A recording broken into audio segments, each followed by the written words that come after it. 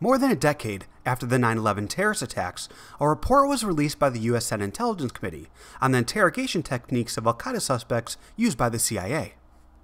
The report revealed that detainees were subjected to waterboarding, isolation, confinement, extreme heat and cold, and physical abuse.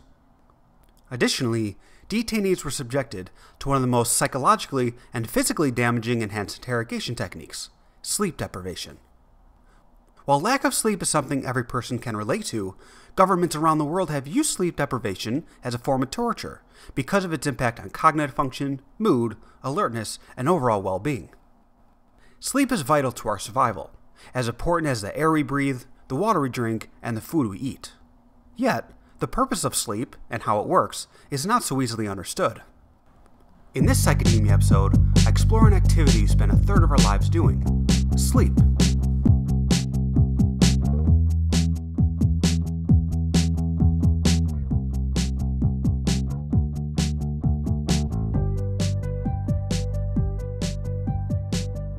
Sleep. We love to do it, we all need it. It's so important to our health and brain development that newborn babies spend 16 to 17 hours a day doing it. You can almost say that sleep is food for the brain. But what is the science of sleep? The human body has an inherent 24-hour biological clock, also known as circadian rhythm, that controls different behaviors and physiological states, like waking, sleeping, and body temperature. Do you ever wonder why you feel sleepy or cold or hungry at certain times of the day every day?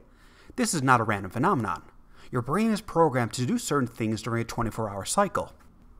As humans, we are awake during the day and sleep at night, as dictated by our circadian rhythm. Of course, working the night shift or traveling to different time zones can disrupt this process. On a cellular level, our sleep-wake cycle is regulated by the suprachiasmatic nucleus, SCN, a group of cells located in the hypothalamus of the brain. These cells respond to light and dark signals.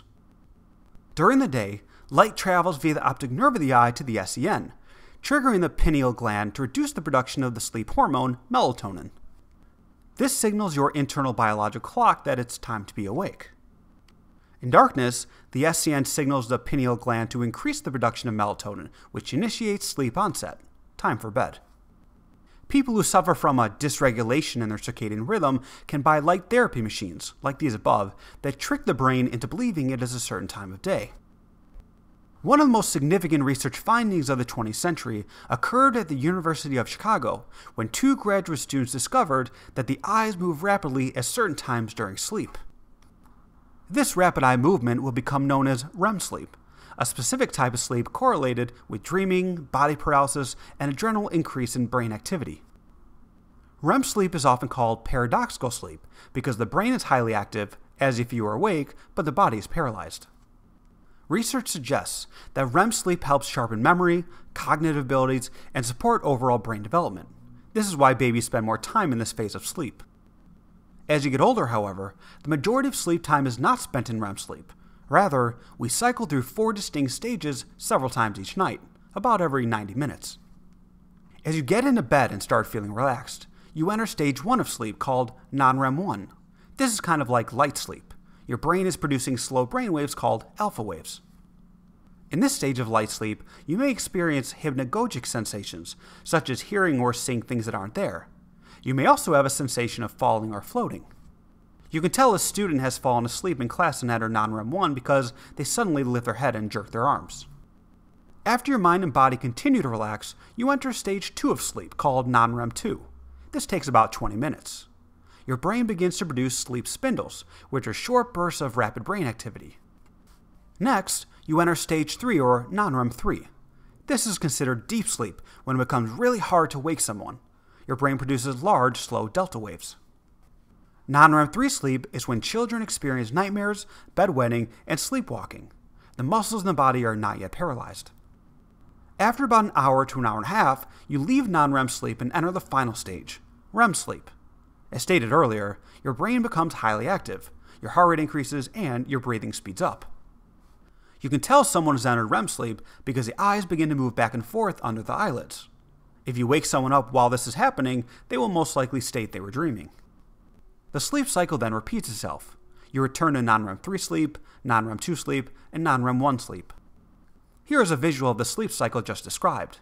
Notice how we experience less and less deep sleep as the night goes on. In addition, the time we spend in REM sleep increases as the night progresses. Of course, you can't always predict which stage you will wake up in. If you happen to wake up in deep sleep, you may feel really groggy and disoriented. And if you happen to wake up in REM sleep, you may just remember a vivid dream. Before we move on, check your understanding of REM sleep and non-REM sleep. From what you just learned, put the following terms in the REM sleep box on the left or the non-REM sleep box on the right. Pause the video here. Review your answers. The ultimate question for anyone interested in sleep is, why do we have the need for sleep? What is its evolutionary, biological, and psychological purpose? First, from an evolutionary perspective, sleep protected our ancestors from predators.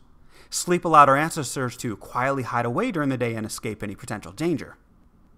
Of course, protection cannot be the only reason we sleep because sleeping does leave us defenseless. From a biological perspective, research shows that sleep helps repair the body and brain tissue. Sleep helps the body recover from injuries, cuts, and even muscle soreness after exercising. It can also help the body defend itself against common illnesses like a cold by producing more white blood cells. Because we are constantly encoding information, sleep also restores and strengthens new memories.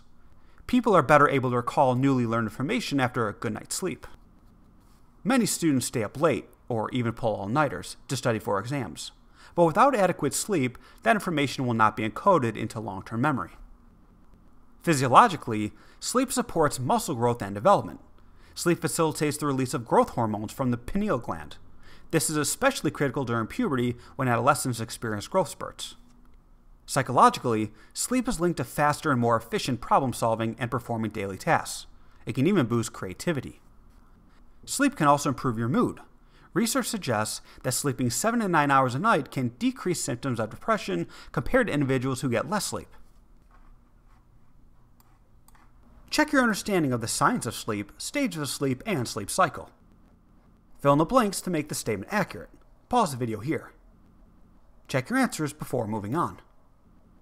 According to the National Institutes of Health, teens require 9 to 10 hours of sleep daily, while adults need 7 to 9 hours. This is because sleep is just as important as diet and exercise. The National Sleep Foundation suggests several ways to have good sleep hygiene, including sticking to a sleep schedule, staying mentally relaxed before bedtime, avoiding naps if you can't fall asleep at night, exercising, establishing a good sleep environment like room temperature, and finding a comfortable mattress and pillow.